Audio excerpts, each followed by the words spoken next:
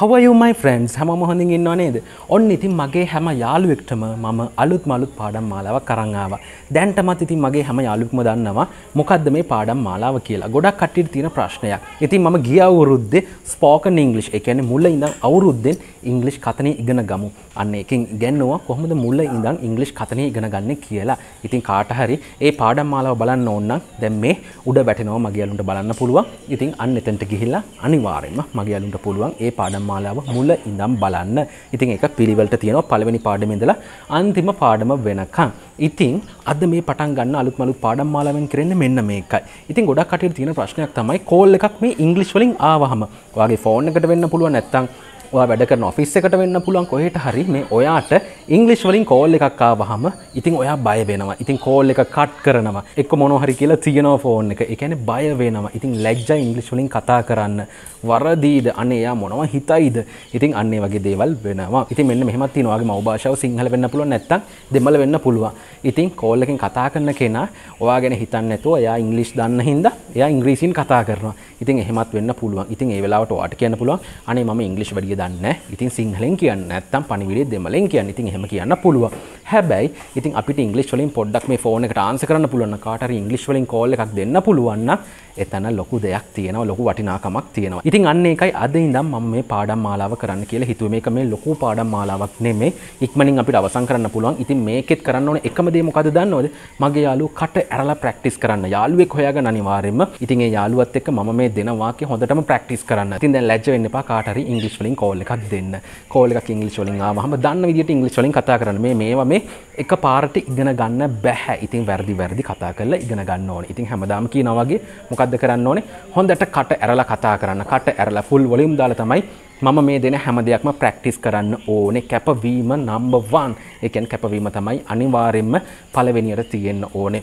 ඔයාගේ කැපවීම නැත්තම් මුකුත්ම කරගන්න බෑ. ඉතින් ඒකින්ද මේව මොකද කරන්න ඕනේ? පුළුවන් තරම් කට ඇරලා ප්‍රැක්ටිස් කරන්න. ඉතින් අද ඉඳන් අපි මේ අලුත් පාඩම් මාලාව පටන් ගන්න පුළුවන්. ඉතින් මම කලින් කිව්වා වගේ Tamanට මුලින් ඉඳන් ස්පෝකන් ඉංග්‍රීසි ටික ඉගෙන ගන්න ඕන නම් අපේ වෙනම පාඩම් මාලාවක් ඒකට තියෙනවා. ඉතින් මගේ යාළුවන්ට ආපහු ඒක මේ උඩ වැටෙනවා. ඒක බලා ගන්න පුළුවන්. ඉතින් එතනට ගිහිල්ලා මුල ඉඳන් ඒකේ පාඩම් 95ක් තියෙනවා. ඉතින් මේ වීඩියෝස් 95ම පිළිවෙලට මගේ යාළුවන්ට බලා ගන්න පුළුවන්. මොකද මේ ටෙලිෆෝන් එකෙන් කතා කරන්න උනත් වෙන කොයි හරි කතා කරන්න උනත් අපි මේ වාක්‍යයක් කියාගෙන දැනගන්න ඕනේ. ඉතින් මේ හැම දෙයක්ම උගන්වනවා මම මගේ ඒ පාඩම් මාලාවෙන්. ඒ පාඩම් 95ම අනිවාර්යෙන් බලන්න පුළුවන්. ඉතින් ඔන්න අද ඉඳන් මගේ යාළුවන්ට පුළුවන් අපේ මේ අලුත් පාඩම් මාලාවත් එක්ක එකතු වෙන්න. ඉතින් තව පොඩි දෙයක් මගේ යාළුවන්ට කියන්න ඕනේ. ගිය සැරේ මම ගිය පාඩම් මාලාවේදී මම සතියකට වීඩියෝස් දෙකක් මගේ යාළුවන්ට දුන්නා. ඒ කියන්නේ සතියකට පාඩම් දෙකක් දුන්නා. හැබැයි මේ පාඩම් මාලාවෙන් මම දෙන්නේ සතියකට එක පාඩමයි. ඒ කියන්නේ එක වීඩියෝ එකයි දාන්නේ. ඒක දාන්නෙත් මම බදාදා. ඉතින් මගේ හැම යාළුවෙක්ටම පුළුවන් බදාදා දවසේ මගේ වීඩියෝ එකත් එක්ක එකතු වෙන්න. ඉතින් බදාදම් වෙන්න ඕනේ. අනිත් දවස්වල උනත් මගේ වීඩියෝස් බලන්න පුළුවන්. මම වීඩියෝ එක අප්ලෝඩ් කරන්නේ. ඒ කියන්නේ YouTube එකට දාන්නේ බදාදා. ඉතින් සතියකට එකයි. ඉතින් මේ දවස්වල මම පටන් ගත්ත මගේ අලුත් ක්ලාසස් එක පොඩ්ඩක් කාර්යබහුල වෙලා ඉන්නවා. ඒකින්ද මම සතියකට එක වීඩියෝ එකක් දාන්න තීරණය කළා. ඉතින් මගේ යාළුවන්ට පුළුවන් මේ වීඩියෝ එකත් එක්ක එකතු වෙලා අනිවාර්යයෙන්ම මෙන්න මේ දේවල් ටික හොඳට ඉගෙන ගන්න. ඉතින් මොනවා හරි ප්‍රශ්නයක් තිබ්බොත් මගේ යාළුවන්ට පුළුවන් මට කතා කරන්න. මගේ නම්බර් එක තියෙනවා. ගොඩාක් කට්ටිය මට කතා කරනවා. ඉතින් මගේ යාළුවන්ට අනිවාර්යයෙන් මට කතා කරන්න පුළුවන්. මොනවා හරි ප්‍රශ්නයක් තියෙනවා මේ පාඩම් මාලාවේ, ගිය පාඩම් මාලාවේ මොනවා හරි ඉංග්‍රීසි වල මොනවා හරි දෙයක් අහගන්න තිබ්බොත් අනිවාර්යයෙන්ම කතා කරන්න. උදේ 6:00 ඉඳන් උදේ 11 වෙනකන් මම ෆ්‍රී ඉන්නවා. ඒ කියන්නේ මම නිදහසේ ඉන්න වෙලාව තමයි ඒක. ඉතින් අනිවාර්යයෙන්ම ඒ වෙලාවට කතා කරලා මගේ පාඩම් මාලාව සම්බන්ධයෙන් මොනවා හරි ගැටලුවක් තියෙනවා නම් අහගන්න පුළුවන්. ඉතින් අන්න එකත් හොඳටම ඔළුවේ තියාගන්න මගේ යාළුවෝ. මොකද මම මේ පාඩම් මාලාව කරනවා වගේම මොනවා හරි ගැටලුවක් මගේ යාළුවන්ට තිබ්බොත් ඒක අහගන්නත් කෙනෙක් ඉන්න ඕනේ. ඒකට තමයි මම ඉන්නේ. ඉතින් මම කරන්නේ මගේ පාඩම් මාලාව. ඉතින් මගේ පාඩම් මාලාවේ මොනවා හරි තිබ්බොත් අනිවාර්යයෙන්ම මටම කතා කරලා අහන්න පුළුවන්. ඉතින් මගේ නම්බර් එක තමයි පල්ලෙහා තියෙන්නේ 071 46 43 42 4. ඉතින් ওই නම්බර් එකෙන් විතරයි මාව සම්බන්ධ කරගන්න පුළුවන්. අනිවාර්යයෙන්ම මට කතා කරලා මොනවා හරි ගැටලුවක් තිබ්බොත් මගේ යාළුවන්ට අහගන්න පුළුවන්. ඉතින් එහෙනම් දැන් මගේ යාළුවන්ට පුළුවන් අපේ අලුත් පාඩම් මාලාවේ පළවෙනි පාඩමත් එක්ක එකතු වෙන්න. ඉතින් මේකේ තියෙන වාක්‍ය විදියට ප්‍රශ්න වාක්‍ය අන්නේ විදියට තමයි තියෙන්නේ. ඉතින් එහෙනම් දැන් අපි බලමු මොනවද මුල්ම දවසේ අපිට ඉගෙන ගන්න තියෙන අලුත් වාක්‍ය ටික කියලා. Right, එහෙනම් බලමු මොකද්ද අපිට මුලින්ම ඉගෙන ගන්න තියෙන්නේ කියලා. මුලින්ම තියෙන්නේ Good morning, my name is Dilan from Real Start English Institute. is Ashen there? බලන්නකෝ මේ මොකද්ද කියලා. අපි කාට හරි කතා කරනවා. නිකන් හිතන්නකෝ අපි කතා කරන්නේ මේ Real Start English Institute එකේ. ඉතින් ඒ කතා කරනකොට අපිව හඳුන්වලා දෙන්න පුළුවන් මෙන්න මෙහෙම. මුලින්ම කියන්න good morning ද good afternoon ද good evening ද අන්න එක දැන් මගේ යාළුවෝ දන්නවා. good morning, good afternoon, good evening. සාමාන්‍යයෙන් good morning කියන එක use කරන්නේ අපිට පුළුවන් පාන්දර 12 ඉඳලා සාමාන්‍යයෙන් දවල් 12 වෙනකන් good morning කියන්න. ඊට පස්සේ 12 ඉඳලා හවස 5 විතර වෙනකන් අපිට පුළුවන් good afternoon කියන්න. ඉතින් හවස 5 ඉඳලා රෑ 12 වෙනකන් good evening කියන්න පුළුවන්. ඒ කියන්නේ කෝල් එකක් ගන්නකොට කියන්නේ ගත්ත ගමන් කෝල් එක තියෙනකොට good night කියන්න පුළුවන් ඒ ටයිම් එක. තේරුණා නේද? මේක තියෙන්නේ good morning, my name is Dilan. මුලින්ම Tamanව හඳුන්වලා දෙන්න. my name is Dilan. good morning. දැන් ඔන්න ring වෙනවා ෆෝන් එක. අනිත් කෙනා දැන් අපි කෝල් එක ගන්නවා කාට හරි. ඉතින් කෝල් එක ring වෙනවා. ඊට පස්සේ කෝල් එක සම්බන්ධ වුණ ගමන් කියන්න කෙලින්ම good morning. ඒ අදාළ ඒ වෙලාවට අදාළ දේ කියන්න. good morning ද good afternoon ද good evening ද ඒ අදාළ දේ කියන්න. right මෙතන තියෙන good morning සුබෝදෑසනක්. my name is Dilan. මගේ නම Dilan. my name is Ashen. අර ඕනෙම එක. my name is Lakshman. ඕනම දෙයක් කියන්න පුළුවන්. my name is Dilan from කොහෙන්ද from Real Start English Institute. මම මේ Real Start එකෙන් තමයි කතා කරන්නේ. Real Start English Institute එකෙන් තමයි කතා කරන්නේ. දැන් ඊට පස්සේ අහනවා Ashen ඉන්නවද? is Ashen there?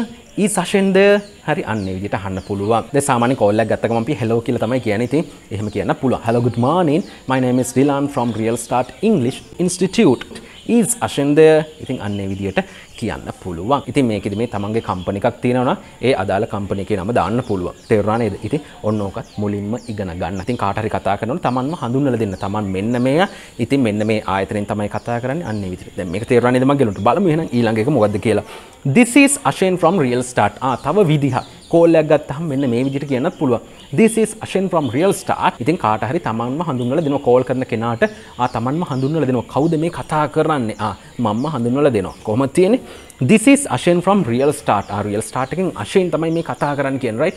This is Ashen from Real Start. ඊට පස්සේ තියෙනවා could I speak to Dilan please? බලන්නකෝ අපෝ this is Ashen from Real Start. This is Ashen from Real Start. මේ Ashen Real Start එකෙන් could I speak to Dilan please? මට කරුණාකරලා ඩිලාන්ට කතා කරන්න පුළුවන්ද?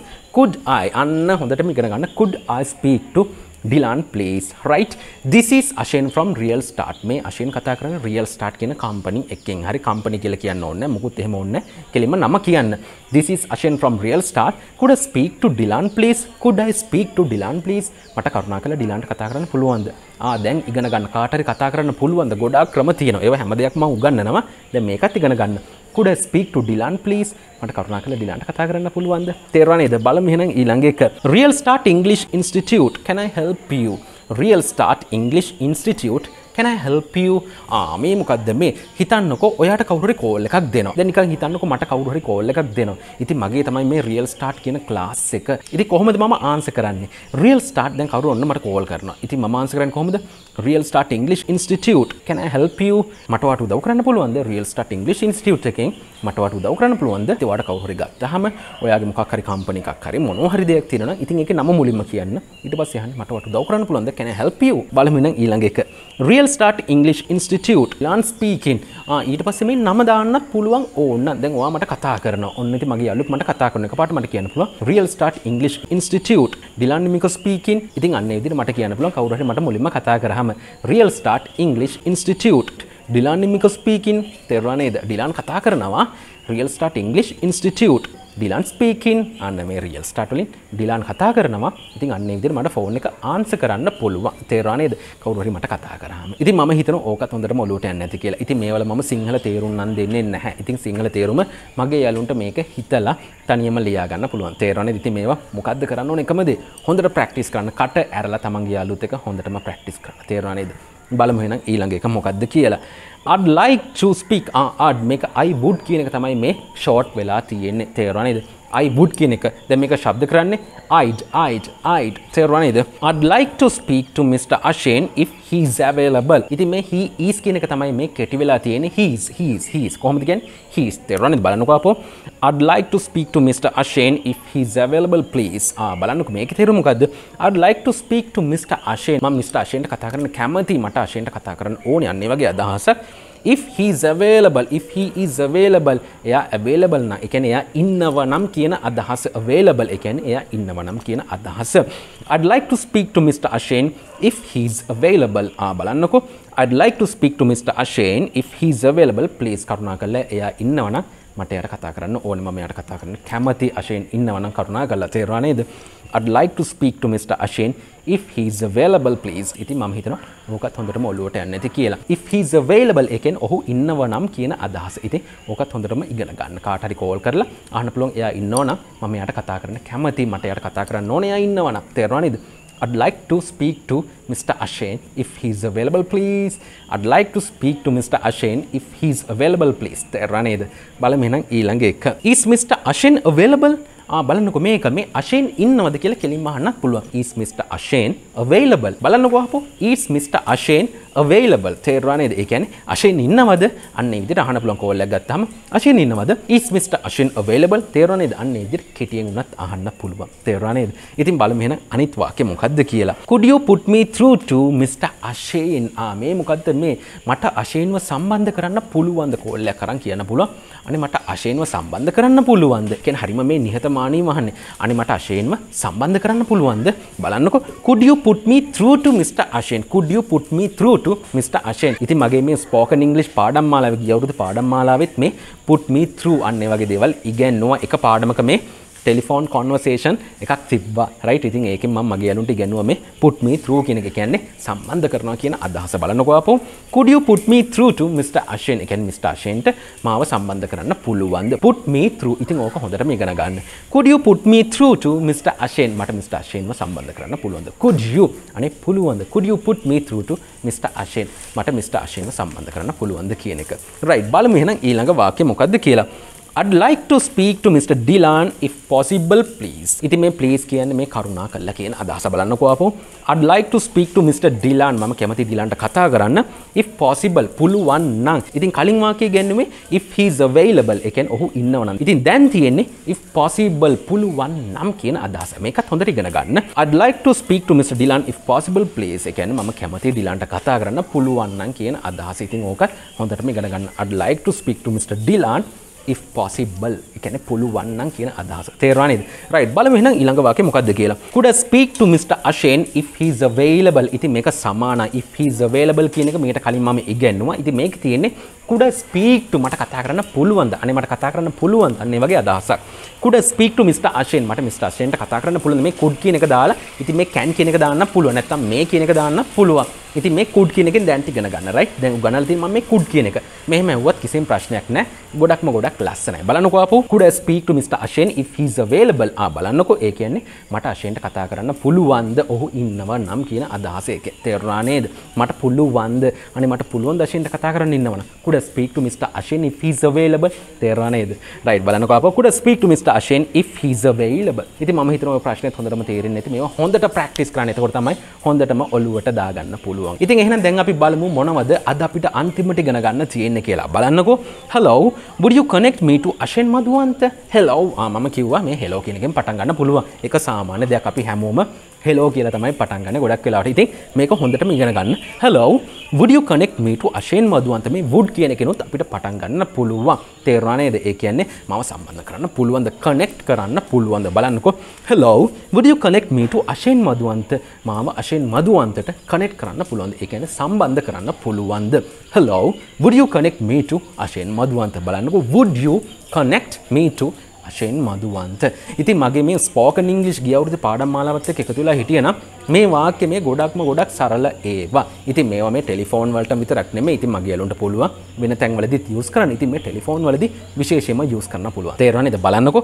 Hello, would you connect me to Ashen Madhuwanta? මාව Ashen Madhuwantට connect කරන්න පුළුවන්ද? මාව Ashen Madhuwantට සම්බන්ධ කරන්න පුළුවන්ද? ඉතින් ඔන්න ඔය විදිහට අහන්න පුළුවන්. ඉතින් ඔන්න ඔය දේවල් ටික තමයි අද මගේ යාළුවන්ට ඉගෙන ගන්න තියෙන්නේ. ඉතින් මෙන්න මේ විදිහට 10 අපි හැම සතියෙම ඉගෙන ගන්නවා හැම බදාදම මගේ යාළුවන්ට මම මේ පාඩම් ටික දෙනවා. ඉතින් මේක ගොඩක් දුරට යන ඒ කියන්නේ මේ දිගට යන පාඩම් මාලාවක් නෙමෙයි. ඉක්මනට අපිට අවසන් කරන්න පුළුවන්. හැබැයි ගොඩක් දේවල් මේකේ උගන්වන්න තියෙනවා මට. තේරුණා නේද? ඒ කියන්නේ මේ ප්‍රශ්නයක් අහලා මේ උත්තරයක් දෙන එක විතරක් නෙමෙයි. ප්‍රශ්නයක් ඇහුවම ඒකට අදාළ උත්තරයක් කොහොමද අපි ගලපලා කියන්නේ? තේරුණා නේද? ඉතින් ඒකට හොඳටම ඉංග්‍රීසි නොලෙජ් එකක් අපි තියාගන්න ඕනේ. ඉතින් ඒකට මගේ කලින් පාඩම් මාලාවත් එක්ක එකතු වෙන්න පුළුවන්. ඉතින් මේකෙදිත් මම ඒව උගන්වනවා.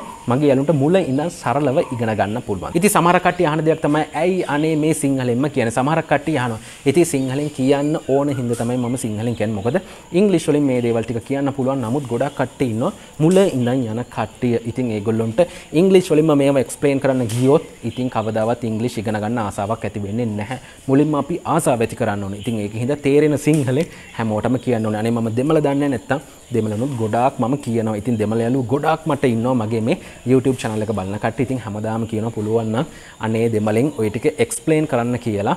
ඉතින් මට දෙමළ බෑ. ඉතින් අන්නේ ගැටලුව හින්දා මට දෙමළෙන් එක්ස්ප්ලেইন කරන්න අමාරුයි. තේරුණා නේද? ඉතින් එයාලටත් පුළුවන් යාළුවෝ කට්ටියත් එක්ක එකතු වෙලා අනිවාර්යයෙන්ම මේ ටික තේරුම් ගන්න. තේරුණා නේද? ඉතින් මම හිතනවා මේ අද කියලා දුන්න මේ පාඩම හොඳටම මගේ යාළුවෝ ගොළුවට යන්නේ නැති කියලා. ඉතින් මොනවා හරි මේවල ප්‍රශ්නයක් තියෙනවා මට කතා කරන්න පුළුවන්. කතා කරලා අහන්න පුළුවන්. අනිවාර්යයෙන්ම මම උත්තර දෙනවා. උදේ 6:00 ඉඳන් උදේ 11 වෙනකන් මම ෆ්‍රී ඉන්නවා. අනිවාර්යයෙන්ම කෝල් කරන්න. එහෙනම් අපි ඉක්මනින් ඊළඟ පාඩමෙන් හම්බ වෙමු. හැබැයි ඊළඟ පාඩමෙන් හම්බ වෙනකන් මගේ හැම යාළුවෙක්ම ගොඩක් පරිස්සමෙන් ඉන්න ඕනේ.